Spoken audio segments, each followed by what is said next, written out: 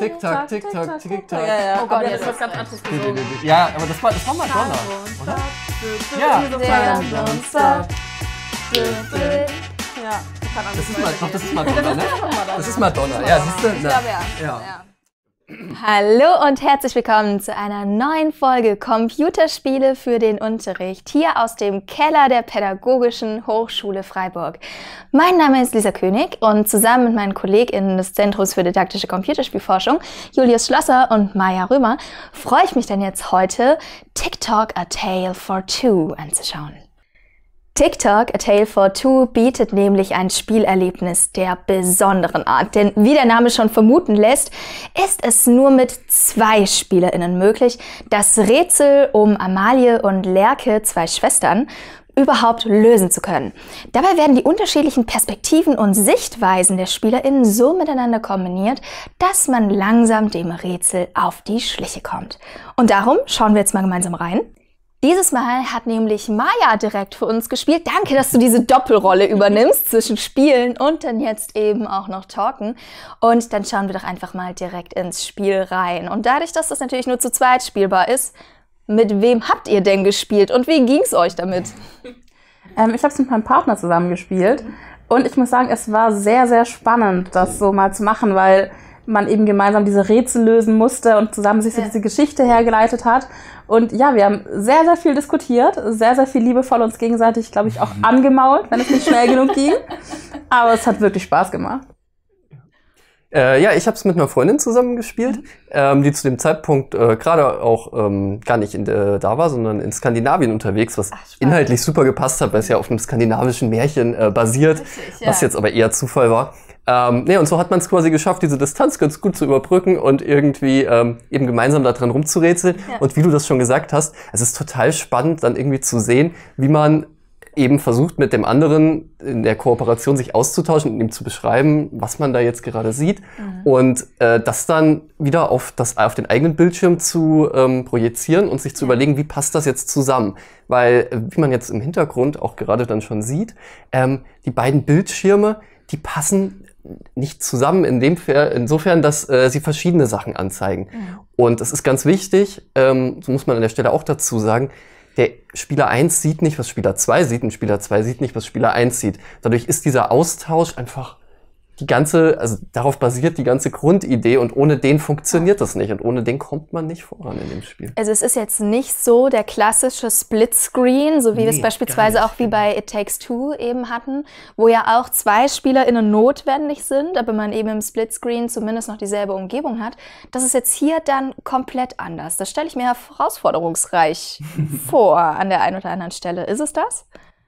Ja, auf jeden Fall, weil ich finde, dadurch, dass man auch nicht sieht, was der andere hat, kann man gar nicht so Tipps geben, schau doch mal in die Ecke, mach doch mal das, sondern man muss erstmal zuhören, was der andere beschreibt und dann eben auch genau nachfragen und sagen, hey, nee, was siehst du, was steht da, was machen wir damit? Und ich finde, das ist schon eine ziemliche Herausforderung, immer so im Kopf so sich nebenher vorzustellen, was der andere wohl gerade sieht und was wir davon irgendwie brauchen. Aber auch, also nicht nur, was jetzt die Rätsel anging, sondern auch, was die Geschichte anging, war das bei uns ganz oft so, dass wir dann irgendwie angefangen haben zu überlegen, okay, man kam dann irgendwann auf den Trichter, okay, wir spielen wahrscheinlich die 2 Schwestern gerade. Dann hat man angefangen zu überlegen, okay, wer ist jetzt welche der Schwestern? Weil das bei dem Spiel erstmal nicht so ganz klar ist. Und dann fängt man an, darüber irgendwie gedanklich das weiter zu spinnen. Und das hat bei uns auch gar nicht nach dem Spiel aufgehört, sondern wir haben danach irgendwie weiter überlegt und irgendwie versucht, das Ganze so zusammenzusetzen.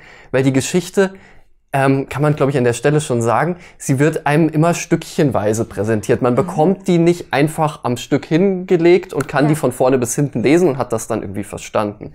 Sondern man muss die einzelnen Teile, die man findet, irgendwie zusammensetzen. Man muss das Ganze immer zeitlich richtig einordnen, weil wir in dem Spiel ja auch eine zeitliche Dimension drin haben. Wir spielen in einer kleinen Stadt, aber zu 3 verschiedenen Zeitpunkten, auch wenn es 3-mal der gleiche Ort eben ist. Und das Ganze dann so zusammenzusetzen, dass man da handlungslogisch am Ende irgendwie versteht, wie die ganze Geschichte als Ganzes aussieht. Also auch der Teil hat bei uns dann in der Anschlusskommunikation nochmal irgendwie einen also viel Platz gebraucht und da irgendwie nochmal ganz viel Potenzial mitgebracht, ja. Okay, also auf jeden Fall spannendes Spiel, wenn man es auch eben gerade gemeinsam spielt. Anschlusskommunikation, Handlungslogik, da klingt für mich schon sehr Deutschunterricht durch. Wofür ist es denn konkret geeignet? Ich würde sagen, wir sind auf jeden Fall im Literaturunterricht, so in etwa ab der 8. Klasse. Ja. Auch einfach, weil wir dann doch immer wieder was lesen müssen und uns auch gegenseitig viel vorlesen müssen. Und eben gerade auch ganz viel von diesen Zusammenhängen, wie Julius es schon gesagt hat, sich nur erschließen, wenn man gemeinsam arbeitet. Also an einer Stelle konnte man sich Frequenzen anhören. Und der eine Spieler hatte quasi den Anfang von einem Satz und der andere das Ende von dem anderen Satz. Und das war natürlich super, wenn man dann wirklich so gemeinsam erarbeitet hat, was ist passiert und die Infos, was mache ich damit? Weil die brauche ich an einer späteren Stelle wieder. Das heißt, da war es wirklich auch ganz viel so ein bisschen strategisch Informationen sammeln, sich das gegenseitig gut erklären, gut zuhören, gut merken. Also auf jeden Fall Literaturunterricht, ganz klar. Ja, und also es ist, wie du gerade gesagt hast, sowohl die Rätsel sind nicht so ganz einfach teilweise. Es geht relativ moderat los, aber es sind schon ein paar Rätsel dabei, die echt knackig sind. Ja. Und auch was die literarischen Aspekte angeht, also ich fand vor allem auch auf der Symbolebene, man hat diese Zeit-Thematik, die immer wieder da drin vorkommt.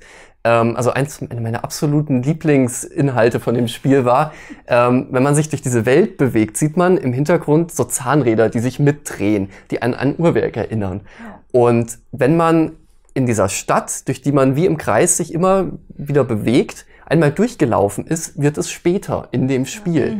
Und damit manipuliert man quasi die Zeit innerhalb des Spiels, was wieder wichtig ist, weil man in manche Häuser nur zu gewissen Öffnungszeiten kommt. Und das dann rauszukriegen, auf solche Sachen irgendwie zu kommen, da muss man da muss man wirklich ein bisschen was mitbringen. Dadurch auf jeden Fall für ältere Schüler geeignet und dann eben das dahinterliegende eben, dass sich auf dieser Metaebene dieser Zeitaspekt eben dann da auch wiederfindet, der ja thematisch ein ganz, ganz großes Thema ist. Also wir haben darüber jetzt noch gar nicht viel gesprochen, aber es geht ja um ein Phänomen, das sich Zeitextraktion nennt, an dem die eine Schwester eben gearbeitet hat oder geforscht hat. Maja ist ja Uhrmacherin dann an der Stelle. Genau, die Uhrmacherfamilie, da haben wir jetzt auch wieder den Aspekt der Zeit drin, ne? Genau, und dadurch findet sich das da wieder. Und das dann da auch wieder zu erkennen und darauf beziehen zu können, das erfordert dann schon einiges. Also ich würde sagen, 8. Klasse, vierte 8. Klasse vielleicht. Ansonsten gerne in die Oberstufe auch mitnehmen. Ja. Ich finde auch, was wir noch gar nicht hatten, war, dass wir auch richtig schön und deswegen auch Literatur, wir nehmen ja die Perspektive der Figuren ein, weil wir, wie wir gemerkt haben, jeweils eine der beiden Schwestern spielen. Aber wir haben auch 1, 2 Aufgaben, wo es aktiv darum geht, sich zu überlegen, was antwortet die Schwester jetzt wohl an dieser Stelle? Warum hat die das gemacht? Und das heißt, da denke ich wirklich für den Literaturunterricht, du merkst schon, es ist unfassbar viel drin. Und da könnte man, glaube ich, ewig drüber sprechen. Ja, ich will auch nur noch nicht aufhören, weil mir, wo du das gerade sagst, auch noch ein ganz wichtiger Aspekt, der da jetzt super reinpasst, der auch drin steckt, ist nämlich das Figuren verstehen. Die Figuren, die werden nämlich gar nicht so direkt charakterisiert, wie man das jetzt irgendwie herkömmlich kennt, dass man sagt, ja, wir haben jetzt Person XY, die hat blonde Haare, braune Augen, was weiß ich, spielt in ihrer Freizeit gerne Handball oder so, das hat man nicht. Sondern man muss sich erschließen, wie die Schwestern, wie sie sind, wer sie sind, man muss zwischen den Zeilen einfach lesen. Man findet Briefe zwischendurch von ihnen, wo man viel rauslesen kann, wo sie irgendwie auch ihre Gefühle äußern, über ihre Ängste sprechen, und daraus kann man dann eben zwischen den Zeilen herauslesen, wie die Charaktere eigentlich sind, wie die Figuren sind. Und das ist aber auch wieder, wie gesagt, nicht so ganz einfach, deswegen da ist viel Spielraum nach oben einfach, würde ich sagen. Gerade auch mal ein Spiel, das wirklich geeignet ist, auch für ältere SchülerInnen. Weil wir haben ja ganz oft eben auch Spielempfehlungen, wo wir dann sagen, oh ja, junge Sekundarstufe, Primarstufe geht eben auch schon.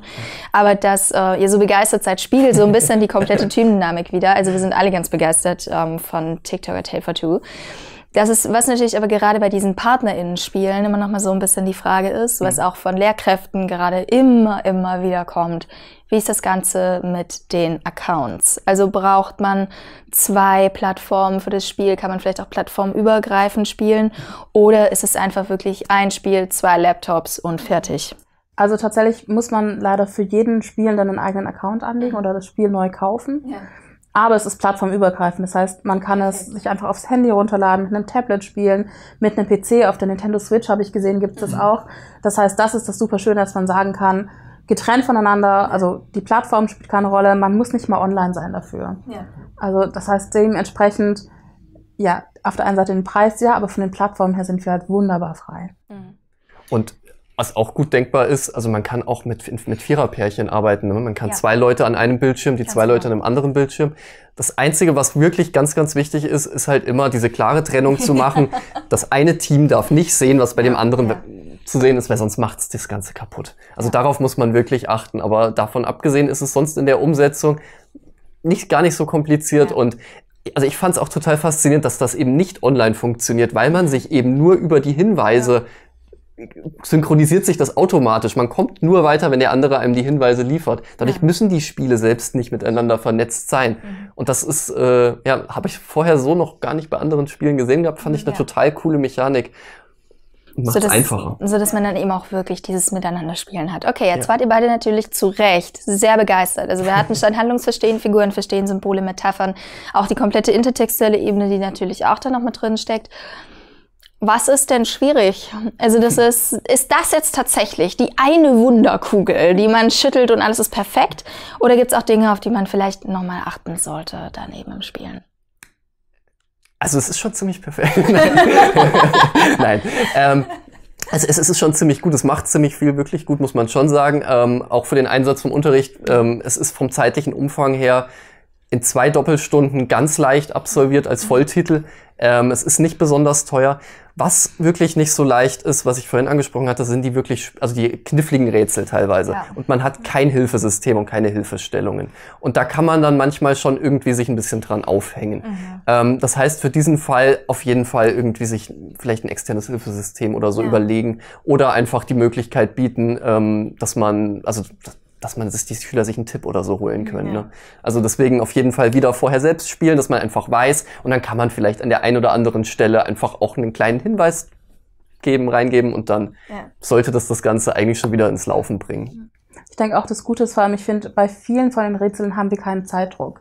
Also man kann dann sich in Ruhe Zeit nehmen, um da zu tippen. Mir fällt nur eins an mit diesem Zahlenfeld und den Symbolen, wo man wirklich eine ablaufende Zeit hat und es eben immer in einer gewissen Geschwindigkeit schaffen musste.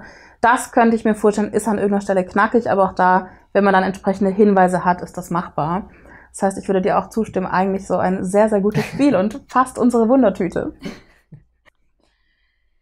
Ihr seht also TikTok, A Tale for Two, beinahe eine kleine Wundertüte, aber vor allem ein Spiel, das für unterschiedlichste Bereiche, insbesondere im Literaturunterricht, geeignet ist. Sei es fürs Handlungsverstehen, für den Aufbau von Figurenperspektivübernahme oder eben auch für die Symbol- und Metaphernebene. Gerade die Anschlusskommunikation sehr potenzialbehaftet. Hauptsache, ihr bekommt es hin, dass eure SchülerInnen nicht beieinander spickeln, sodass dann eben auch wirklich die Trennung zwischen den einzelnen Bildschirmen wirklich gewahrt bleiben kann. Probiert's auf jeden Fall mit euren SchülerInnen mal aus. Wir wünschen euch sehr, sehr viel Spaß beim Durchzocken und freuen uns dann natürlich sehr, wenn ihr auch bei der nächsten Folge Computerspiele für den Unterricht wieder mit dabei seid. Also bis dann. Tschüss. Ciao. Tschüss.